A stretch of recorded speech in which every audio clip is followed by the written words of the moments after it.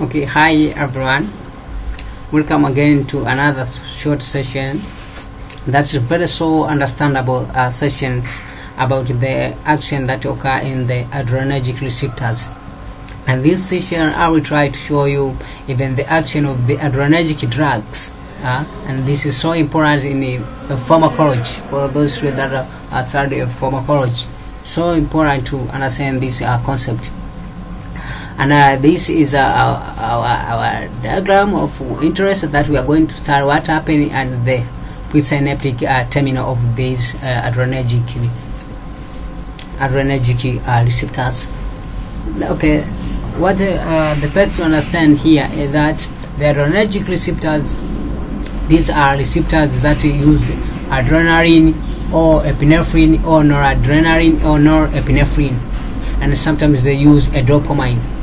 And these neurotransmitters originate from an amino acid called tyrosine. So here tyrosine is called is a precursor of these neurotransmitter.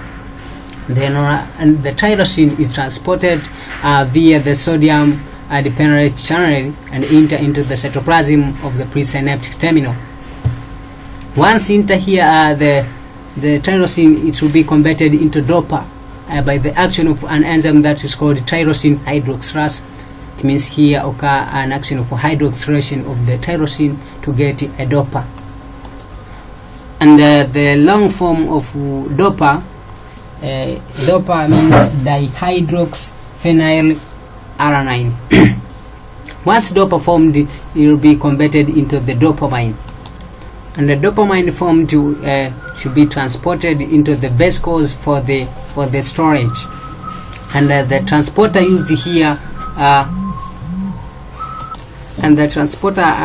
is called VMAT. VMAT means the vesicular monoamine transporter, which transport dopamine into the vesicle. Once dopamine reach into the vesicle, will be transformed into norepinephrine by an enzyme called dopamine beta hydroxylase. Yes, and therefore, what happened here? Once the presynaptic terminal is activated by the entry of calcium through the calcium channel, we call the vesicle to fuse with the presynaptic membrane. And once fused here, the norepinephrine will be released. Once released, the norepinephrine will go to the adrenoreceptors, and when bind here, it records its agonist actions. And if its agonist action is completed, therefore the norepinephrine has to diffuse out of this synaptic cleft, and some of the norepinephrine will be transported by the norepinephrine transporter into the cytoplasm of the presynaptic terminal, or by the autoreceptors into the cytoplasm of the presynaptic terminal. And this, it will be the termination of action. So let's see what are the drugs that can block the synthesis of these neurotransmitters. Either can block the storage of these neurotransmitters, or can block the termination of action of these neurotransmitters. Let's start at the synthesis here. When the tyrosine is converted into dopamine, there is a drug that is called metyrosine. Metyrosine will inhibit an enzyme called tyrosine hydroxylase, therefore will inhibit the formation of the norepinephrine. And another adrenergic drugs is called rizapine. Rizapine is a drug that inhibits the storage of the dopamine. It means the so-formed dopamine to enter into the vesicle will be inhibited by a drug called rizapine.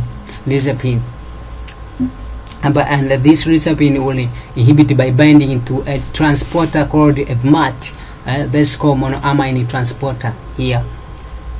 And also, on the case of the termination of action of the norepinephrine, this action can be prevented by various drugs.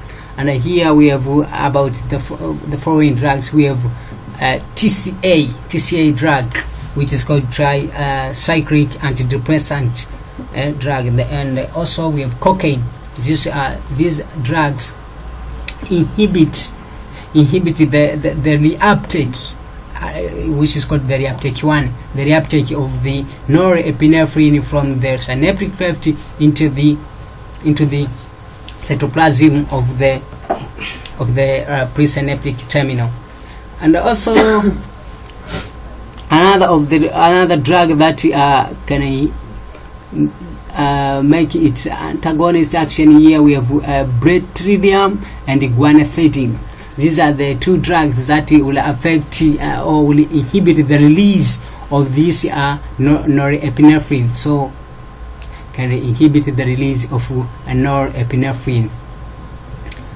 There are other enzymatic, there are other regulatory proteins that are found in the presynaptic terminal. We have SNAP and VAMPs, and SNAP means synaptosome associated protein, and MAP means vesicle associated membrane protein.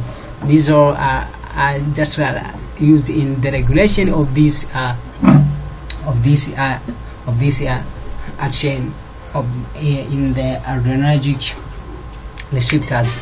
Thanks for watching our video, which I was presenting about a very short and nice concept about what is happening on the adrenergic receptors. Welcome again to our channel, and don't forget to subscribe. Thanks.